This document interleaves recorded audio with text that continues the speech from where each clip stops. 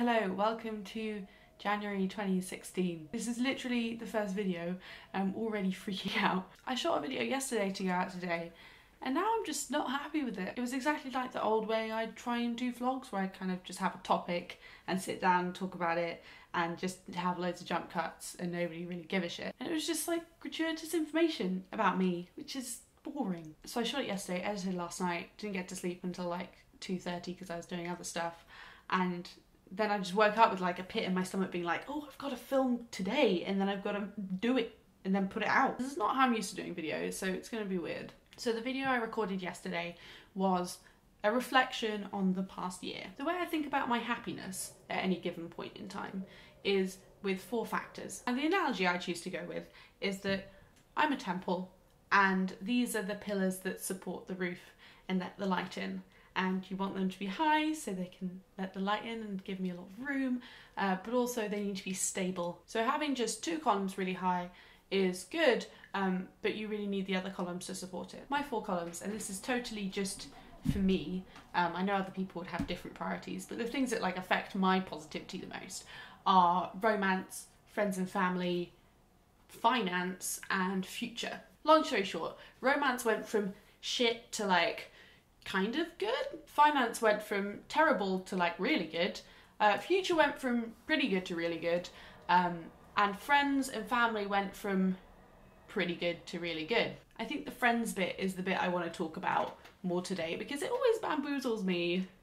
Like whenever I think about the concept of having friends and connecting with other people and, you know, caring about one another, I get really confused. Because I'm a sociopath. I don't mean I don't know how to make friends or anything. I just mean it's kind of like a social contract that doesn't have a contract. If you're in a romantic relationship, there are levels you reach and there are milestones to mark those things. Like you say, do you want to officially be my other half? And do you want to get married to me? And let's raise a family. But with friends, it's just an untold, fragile thing. For the past couple of days, I've been having probably the biggest fight I've ever had with one of my best friends, and it's just gotten way out of hand, and at this point I'm like, can we just ignore the fact that all of this exists? And it's just got me thinking how much I really care about her, and how I hope she really cares about me. But in friendship it's all optional, you know? I have certain friends that I know if I'm like, I'm super ill, can you come round to my house and cook me soup? They would. Is there like some non-crazy way you can just go up to somebody and be like, I value you and your friendship so much, can we be like official really good friends? Stephen was saying yesterday that he knows that I'm one of the 3 people that he really trusts, because when he had this big problem he knew he only wanted to talk to 3 people and I was one of them, and that's like a really sweet marker of friendship. I don't know how to identify friends naturally. Like I'd always want to fit them into artificial spheres of influence. I'm very aware I'm just overthinking this. There are just people I really care about, and I really care about them. I really need to make up with my friend today.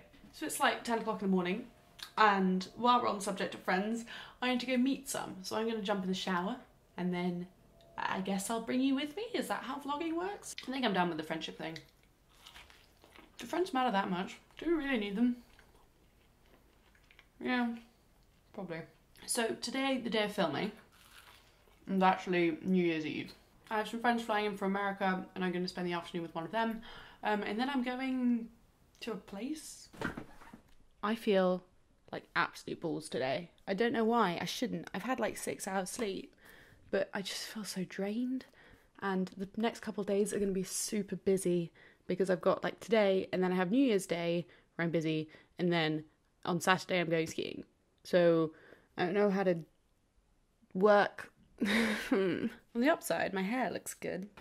I don't know how to do this. I thought I knew how to do it. I feel comfortable on camera. I think I can say things properly. I think I'm alright at editing.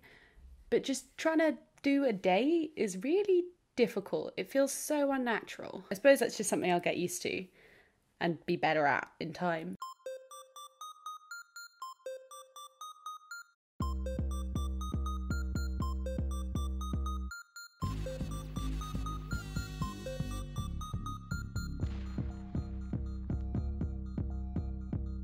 Because on the whole point is that I want to be kind of experimental with it and like try lots of different things, but I haven't I won't, obviously, No, start. this is the beginning. Yeah. A nice long journey ahead of you of taking lots of videos. Yeah, it's an adventure. This is gorgeous. It really is. It's so nice. I wish mosaics were more of a thing. Like, if I ever have a shop, I'm gonna get like a massive mosaic sign. So we are so wet. So we couldn't be wetter. Forever and ever. Can you see? Like, oh yeah, makeup. Beautiful. I can't tell you quite how wet I am right now.